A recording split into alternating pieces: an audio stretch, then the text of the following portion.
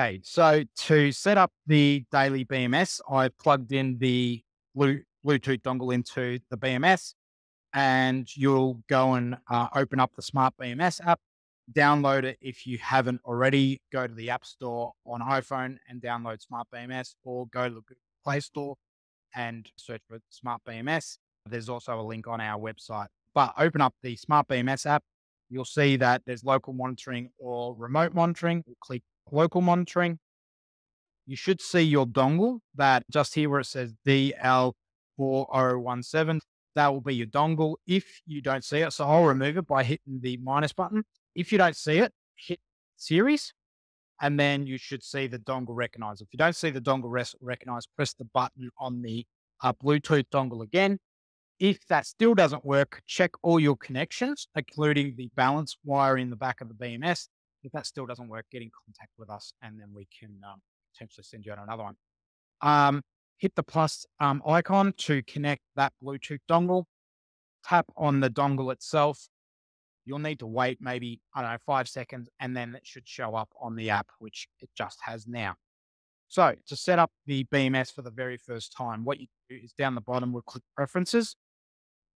Under the first setting, you'll see Protection Parameters. We'll go through and update these settings. So out of the box, these are usually the settings, but make sure that you set them up with the settings I'm about to give you. So cell volt high protect, change this to 3 point. You can put it 3.65. I recommend putting in 3.6, as that is the, it's so 3.65 is the maximum voltage you should charge these cells to.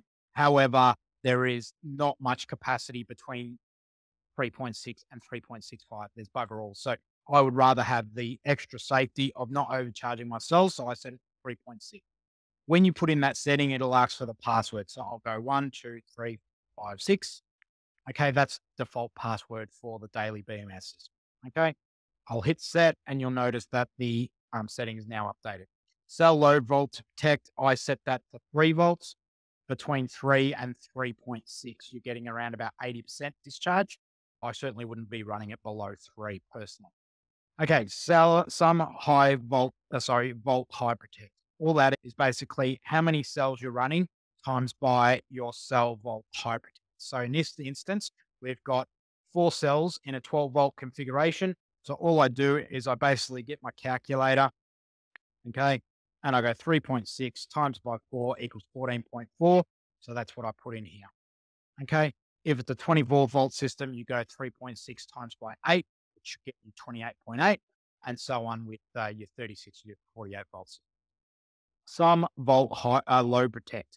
Okay. So same thing. What is your cell volt low protect? Times it by 4 and put it in. So 4 cells times by 3 is 12 volt. I'll change that to 12. The 24 again, it's actually, what is it, 24 for 36 to 36, and for 48 so system it's 48.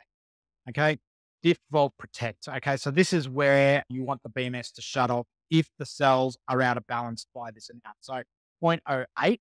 Okay, if it hits 0.08 variance between cells, the BMS will shut off. I'm happy to leave it at that, because realistically, with the active balancer, they shouldn't be getting out the balance that much anyway.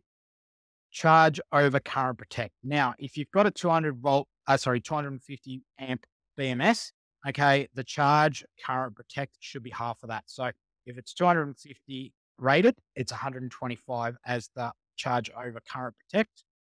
If you've got a 200 amp BMS, it'll be 100. Okay, and discharge over current protect, whatever your BMS is rated for. So if again, a 250 amp BMS, change it to 250. If it's 200 amp BMS, change that to 200. Cell characteristics. Okay. So it's automatically detected that they're LiFePO4 cells. So I don't need to change that one. Rated capacity, put in the capacity of the cells that in the kit that you've received. So in this instance, I've got 202 amp hour kit cells, but if you've got 280, 230, 130s, whatever it is, just update the capacity in there. Cell reference voltage. These are LiFePO4 cells. The nominal voltage is 3.2, so you don't need to change the cell reference volt. Sleep waiting time. Okay, out of the box is 3,600 seconds. I would actually change, I change this to 65135. Okay. And that just basically means that the BMS shouldn't really go to sleep at all. SOC. Now, currently the SOC, which stands for state of charge, you can set what the percentage is. Okay. So don't think that because you're saying 50%, you've only got 50% capacity left. It's a guide. Yeah. I will say with this, probably leave it as is. And the first time you get your cells, try and charge them up to full. So try and charge them up in this instance to 14.4. Okay. And then once it's hit 14.4, change that to 100% if it hasn't automatically changed. At this stage, just leave that to whatever it is. Balance, open, start, fault. Okay. So this is similar to the active balancer, but we're talking about the passive balancer inside the BMS. So where do we want it to start balancing? Now, you can leave it at 3.2 if you want. I personally want to have the passive balancer working whenever the cells are out of balance. So I'm gonna get it to start at 3 volts. Now, it's a controversial sort of subject. There's other people out there saying that you should balance them until later in the charge profile. I don't agree with that. So whatever you want to do there, but I put in 3. Balance, open, dip, volt. Okay. So how much are the cells going to be out of balance with each other before the passive balancer starts to try and balance? So I leave that at 0.02. That's fine. Connection ports, you don't really need to do anything in this screen here. It should automatically be detected. So I would leave that as is. Temperature protect. The only major thing I would change in this screen is the low temperature protect settings. So for the charge, I would change that to 0. You shouldn't really be using these cells in a below freezing situation. So I changed both of those to 0. You might even change it to 1 or 2 degrees Celsius just to give yourself a little bit more of a buffer. In system settings, there's really nothing that you need to change in here. You'll see that you can rename the Bluetooth dongle if you want. I'm happy to leave it as is.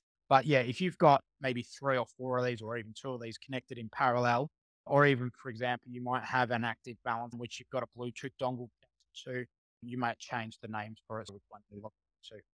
Charge and discharge switch here. That's just basically turning on the ability to charge or discharge from the BMS. Heat switch. So again, with the Daly BMS, you can have it set up so that it's connected to a heat pad.